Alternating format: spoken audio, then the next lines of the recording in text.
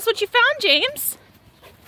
I found 2 babies that Piper and that Phoebe gave birth to. Well, gee whiz, because I did not even see nothing on the barn cam. I woke up, checked the barn cam, and everything looked just fine. Let's go check on him. Well, hello. What did you do, peeps? Phoebe, did you have babies? Are you so proud of yourself? Little boy. What do we got over here? And well, you are really fresh. What do we got? this is a little girl. It's a little girl. And then we got a little girl.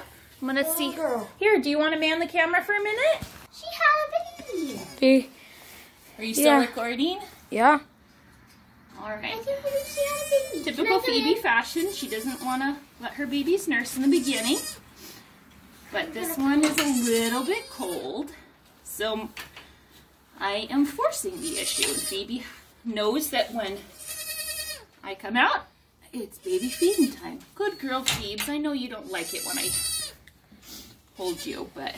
What's that thing here on her butt? That little girl needs some milkies. What's that thing sliding out of her butt? Placenta? That's the placenta. So she's cleaning herself out right now. And it might come out a lot faster because her baby's nursing will increase her contractions, which will push the placenta out. This? Yeah. That's the placenta. No, the white stuff on the placenta. That just dripped. It's just mucus, goopy afterbirth stuff. Yep. Where are you pointing the camera at, James? Right at the baby. Right at the baby? Who's this little boy? Is that a girl or a boy? This one's a boy. This little boy feels like he got some mommy milk. Twin boy. Yeah, he was under mommy when I found him. Probably trying to nurse. That baby? Look at that handsome. Yep, that's a buckling. I feel testicles. Oh, you make such pretty babies, Phoebes. Now I can see the winger. So pretty. This baby's nursing good. I can't believe they already know how to nurse. Got yucky muck all over the Dad place. already knows how to stand. Time. Congratulations, Mama. Congratulations. Second birth. They look cold.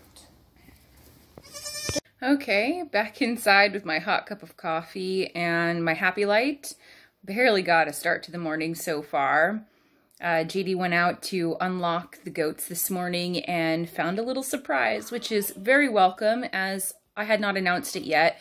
But last night, late at night, I've been watching the barn cam, and Piper, our herd queen, I noticed some sort of material on her hind end and the small udder she's been developing last night. So I went out into the barn and checked, and she had unfortunately aborted 3 babies.